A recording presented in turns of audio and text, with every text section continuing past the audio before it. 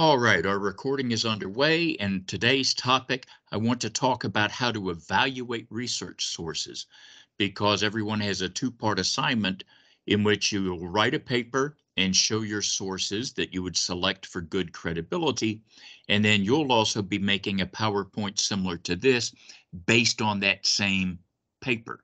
I don't want to call it a research paper, it's just an essay with some outside sources. But we're going to talk today about how to look at sources, how to evaluate them so that you pick good ones and you don't use questionable ones. I think we'll make this really practical and maybe even a little fun. So overall, we say that literacy has two different types. In general, we say literacy is just the ability to read and write. But in Florida education rules, it actually says we have to teach information literacy. So if you've had your computer concepts course, you have run into this already. But a big part of information literacy is the ability to find and evaluate sources, to look for good ones, tell when you have found one, and know how to use it correctly.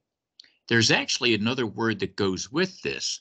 So if there's literacy for being able to use literature, there is numeracy, which means the ability to use numbers, that people have a basic skill in being able to do arithmetic and calculations and understand figures, like knowing how much 20% off of something that you buy at the store. So these are two basic skills that people ought to have, but the information literacy is what we're going to talk about today, because like I said, we're going to be using it right now, and by Florida regulations, it's actually something that we're supposed to teach anyway. The one thing that we are trying to find is called bias. And again, there are two types of it. Sometimes there is a conscious bias, where the researcher, and I've done this myself, say, I only want to use publicly regulated universities in my research and not private colleges. Or I only want to use faculty sources who are medical doctors, not doctors of any other kind, so that I know that I have a leaning towards the kind of sources that I prefer. That's one thing. But sometimes researchers have an unconscious bias. I don't know if anybody else experiences this, but when I hear somebody speaking with a British accent, I automatically think they're smarter, that they have higher credibility, which is stupid, because if I hear somebody, and I know a professor very well, who is from Japan and his English has a heavy accent, but that's a brilliant man, and his ideas would be terrific to use in one of my research papers. But sometimes we get that unconscious ear where we think, oh, this sounds fancier and this doesn't. Like if somebody from the South goes up north, they assume that, we're all country people, that what, Miami and Atlanta aren't big cities? Come on. But that unconscious thing is something that we want to look for in ourselves, but also in the sources that we use. And to help us remember this, that's why I have the picture of the football referee. I had a friend I used to teach with in the past who officiated college football games, but they would never allow him to referee any Gator football games. Why? Because he himself graduated from the University of Florida.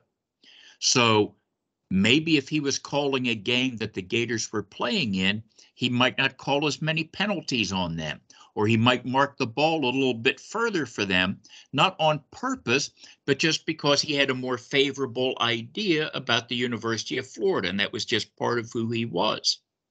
There's even been research done about the number of penalties that teams who wear black uniforms get versus teams who are wearing white uniforms, just because we think of a black uniform as like a black hat on a cowboy villain. So if they're wearing a black uniform, well, the Raiders and the Steelers, those must be bad guys, so they get more penalties. And the statistics prove that that kind of happens. So this unconscious stuff is much harder to figure out in the sources that we look at and also in ourselves when we are evaluating them. So when I start talking about different kinds of websites and sources you might want to look at, I'll give you the positive and the negative kinds of bias that you might want to look for so that you can trust the things that you find more confidently. When we talk about sources, we can also separate them into primary versus secondary. And that's why I have the numbers 1 and 2 on them to reinforce that. So when we say something is primary, we mean it's firsthand. These are the original data, or it's an eyewitness account from somebody who was actually at the thing when it happened, or it's a piece of physical evidence. This is a piece of the car that was in the accident. But a secondary source could be a report about those other things, where there was a write-up done about this incident that has the data and eyewitness quotes and pictures of the evidence in it. So it's not the actual things, but it collects the actual things. So which one of them would be better? It depends. I have to give you a weaselly answer about that, because this is where you have to make a judgment about what kind of paper you're trying to do, what kind of point you're trying to make, and that will lead you towards which kind of stuff you want to use. So let me give you a little example. Let's say you need crime information for a paper that you're writing. Which would be better to use?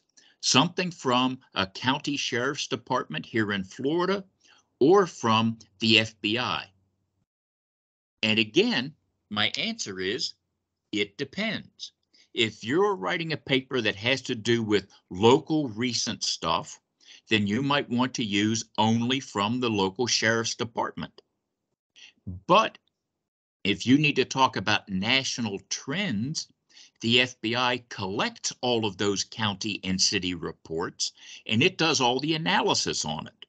So while it would be a secondary source relative to Volusia County, it would be an excellent report because they do terrific statistics and they keep them the same way over years so you can track history and trends.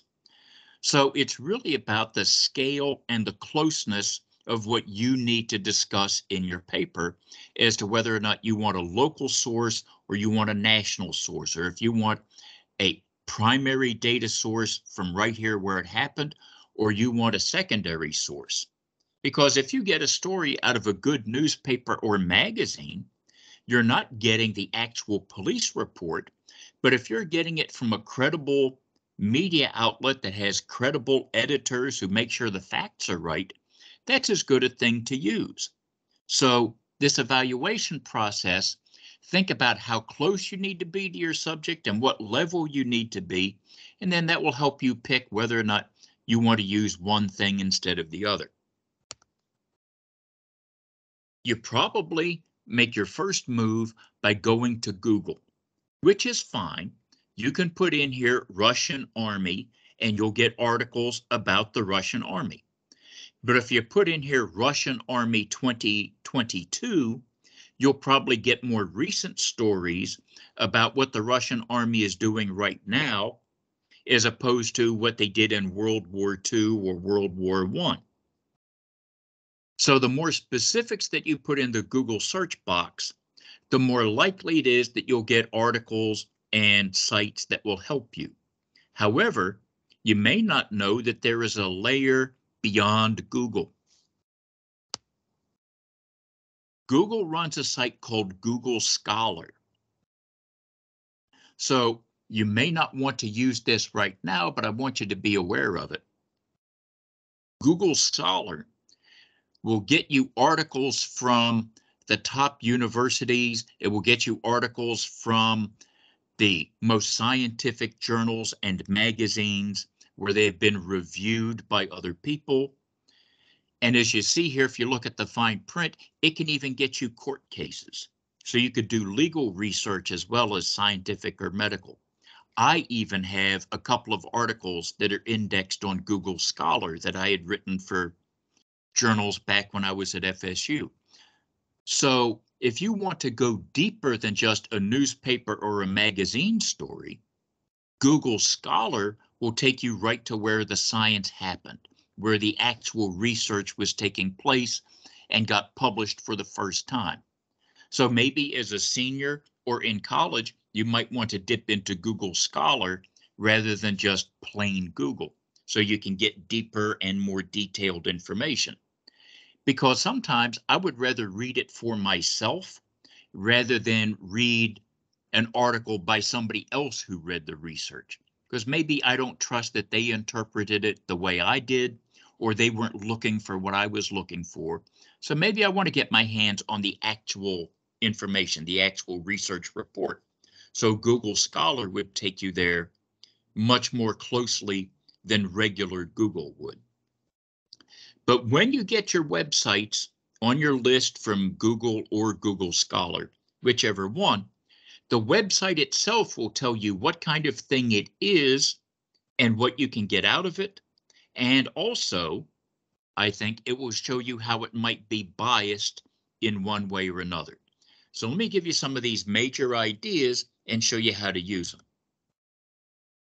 You look at the end of a website address and you can see what category it belongs to by what letters it ends with. So if it ends with .gov, it's a federal government site. So you see I put the word government close to the GOV just so that you can see what it's abbreviating. So the pros to that is that this is going to be the official authority that has oversight over what you're talking about. So if it's the U.S. Department of Agriculture, that's who has the legal power and authority over who grows food and how it's transported and how it's inspected and all those things. So you're getting it right from the people in charge of it. But the downside of that will be that any government agency is going to present things on behalf of their point of view to support their authority, or sometimes because politics is involved to show off what they're doing so that they get more money for their agency next year. So that at the end of the budget year, government agencies put out reports that show all the great stuff they did last year so that they get more money next year. And I've worked in the state and I've worked in the federal government, and we all do that because you need to show what you did and you hope that that shows well on you. So you need to be aware that just because it's the government, it doesn't mean it's totally impartial, because certainly, the Florida Department of Agriculture wants to sell more oranges around the world because it wants to promote Florida agriculture. U.S. Department of Agriculture wants to sell American corn overseas and make sure that that is a good, profitable, healthy product. So it's trying to positively promote American agriculture products. So just be aware of what might be self-serving as a way to temper the information that you're going to get from this office that has the authority. So that's .gov. If we go to .net, these are network services sites.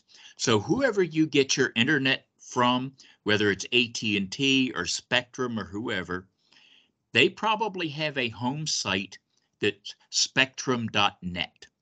So the upside to that is these are high technology companies that work directly with the stuff that you might want to know about. So they've got their hands right on it.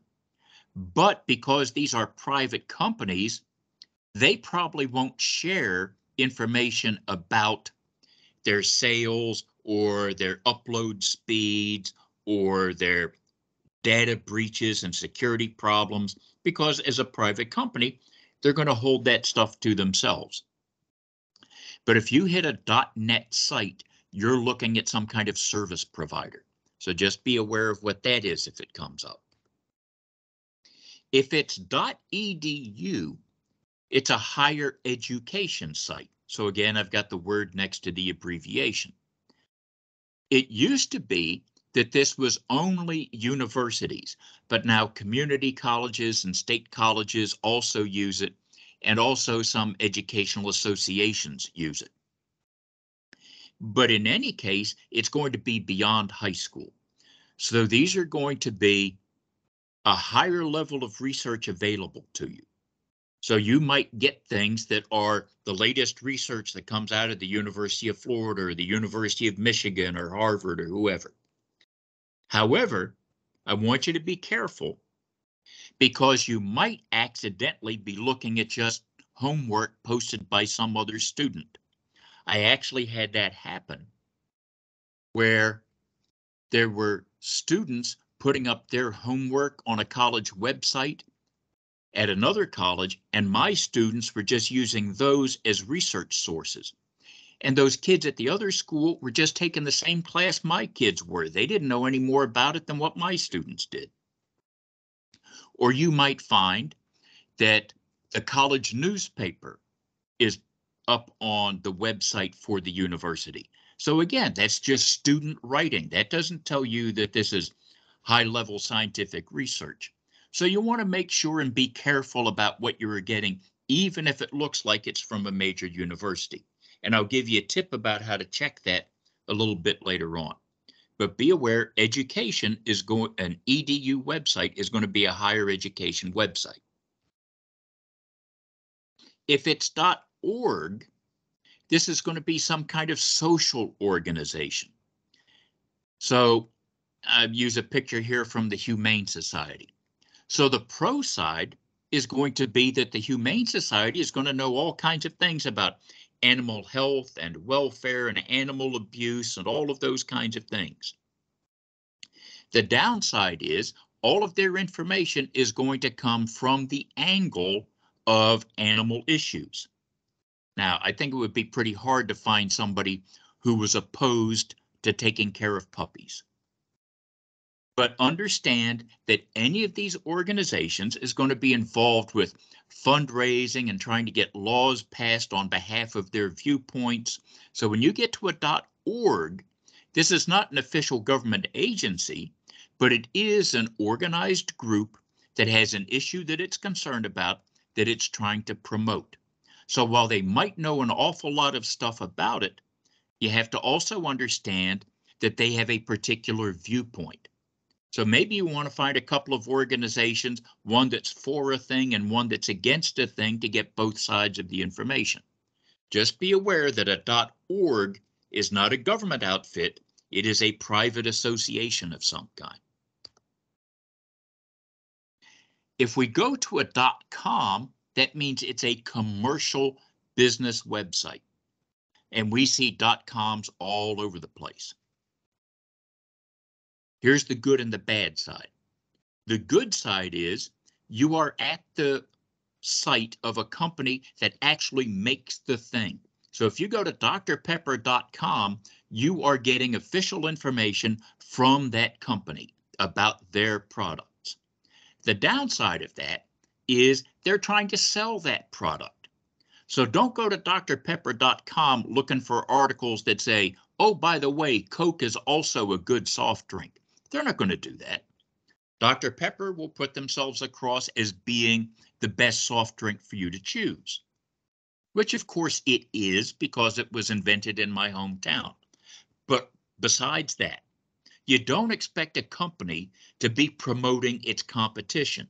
So on its own website, a company is going to promote its own stuff. If you go to the Chevy website, they are not going to be also telling you good things about Fords or Toyotas.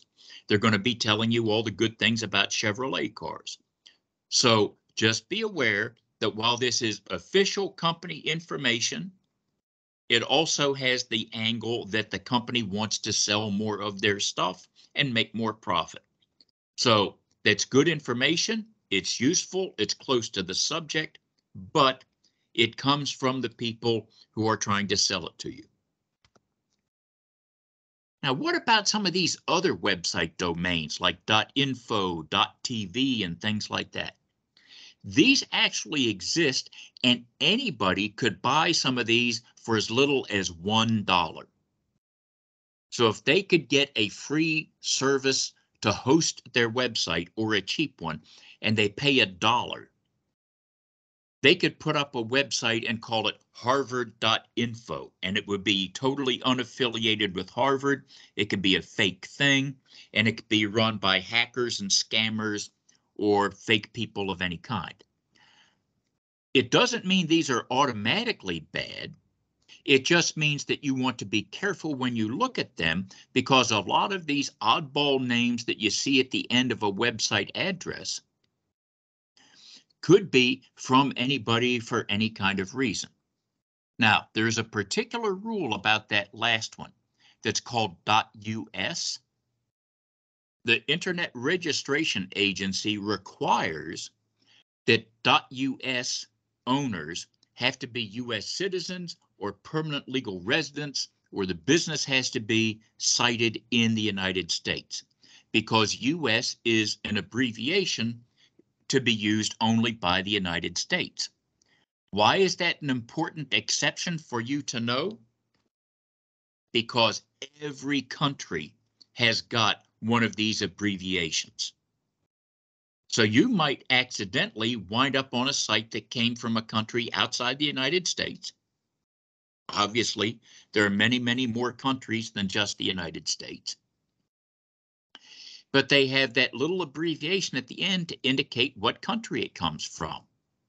So you would see IR is Iran, IN is India, ID is Indonesia, and those are all very different countries from each other. So you want to be careful with that.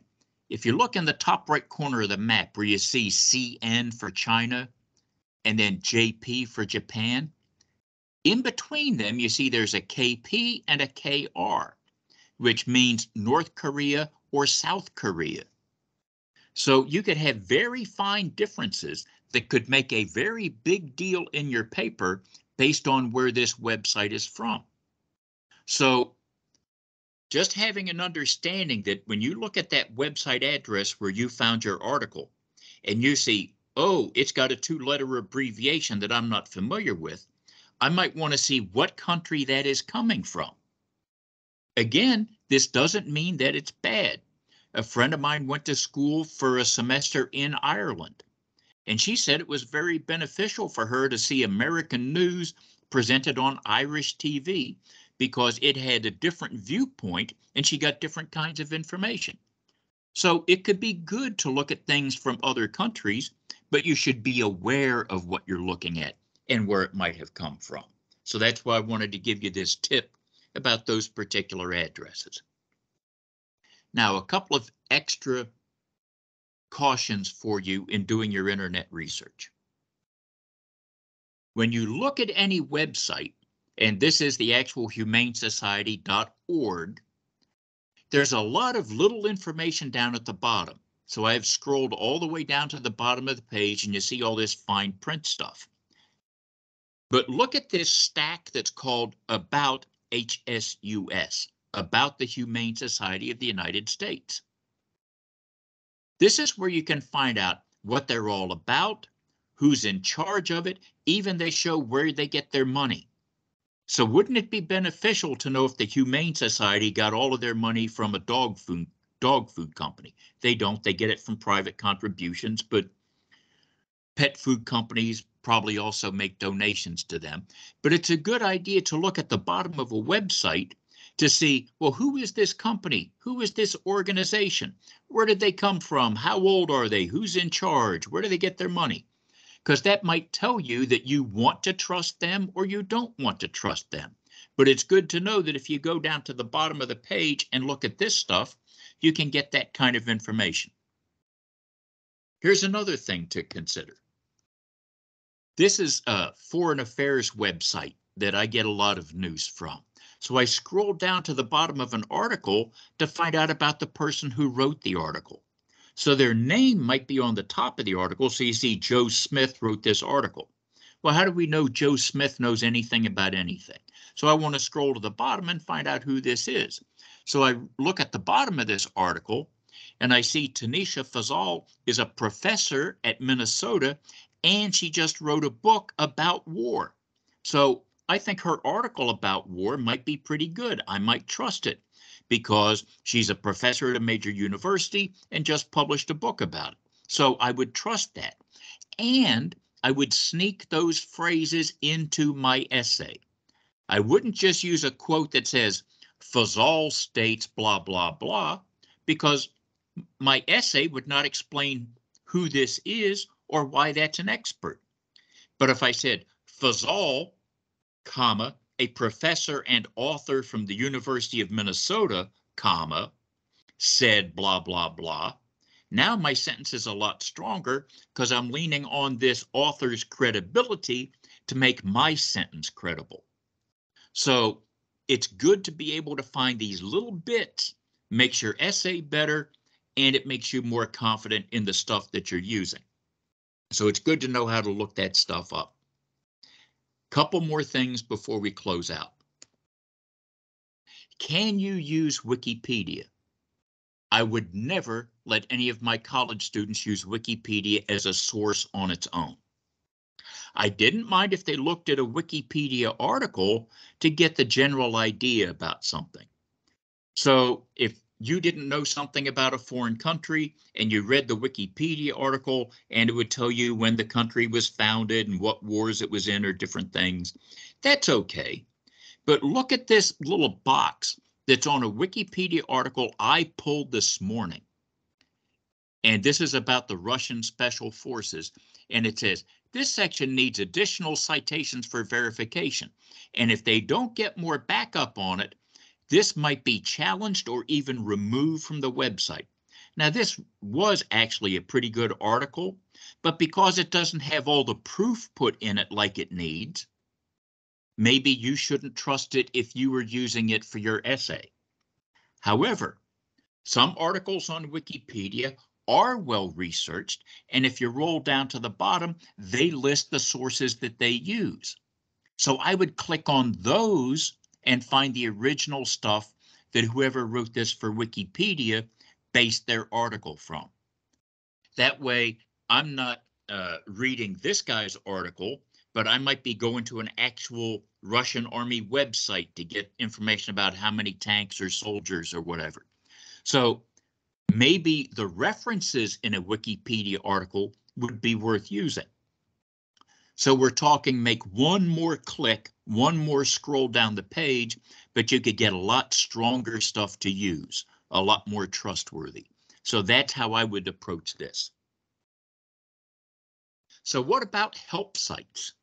If you go online and you try and get help with your essay, and I put some of these up here that I already know about, but there are many more that I have bookmarked. These things automatically hit our plagiarism checker at Volusia Online. So anytime anybody pulls an essay from one of these sites, I already know it. I probably already have it bookmarked, and that's just a fast 0. And I'll tell you something else about this. The articles that I have looked at on these helpful sites usually are lousy articles. They're not well written. I've even found some that were not written in American English that probably had worse grammar and punctuation than what you can do yourself. So these things are not helpful. They're not anything to use, and I would just avoid them 100%. But going back to the previous slide, if you go to Wikipedia and you look at where that article got its information from, that will probably take you to some pretty reasonable and trustworthy information. But these official help sites that put themselves over as will help you with your homework, garbage is not a strong enough word for me to use to describe them. I've even written to several of them and told them to knock it off and let them know when they've got swiped information from one of our classes. So the teachers, we know about it. The course software checks for these things. We know it's bad stuff, and I hope none of you fall into the trap of trying to use any of these things. Because now you have all these previous tips that will help you evaluate good websites, get good information, so you get good grades on your various essays. And that's the point that I want to leave you with, because you can get good scores and you can write good essays, if you base it on good information, and we've given you the means to acquire that. That's our lesson for today.